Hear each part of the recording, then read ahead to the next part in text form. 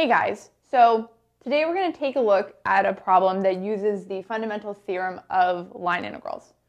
So let f equal the gradient of some function f and use that fundamental theorem of line integrals to calculate the line integral of f over the given curve.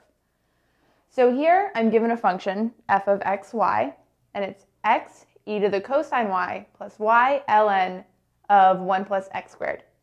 And C is the circle of radius 7, centered at the origin, and oriented counterclockwise. So let's go ahead and draw C.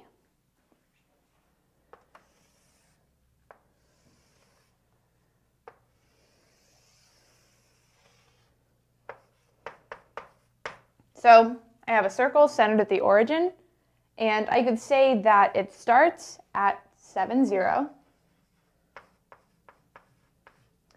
and goes around counterclockwise,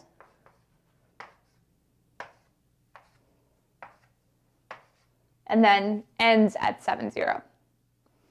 Okay, so let's think about what the fundamental theorem of line integrals tells us. Well, it says that if we're given a conservative vector field, which is just a vector field that's the gradient of some function, then the line integral over the curve C is actually just going to be the function value at the end point of the curve minus the function value at the start point of the curve. Okay, so I know that f is the gradient vector of this function, f of xy.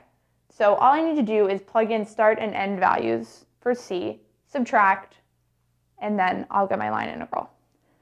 But this is actually a closed curve. So the start value and the end value, or the points, are the same.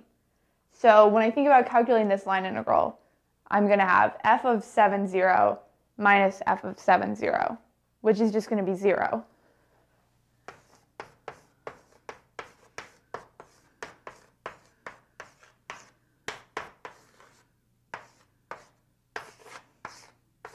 So 0 joules. And if you wanted to plug it in, you could check, but 7 and 0 are going to give you the same function values both times, so the line integral around this curve is just going to be 0.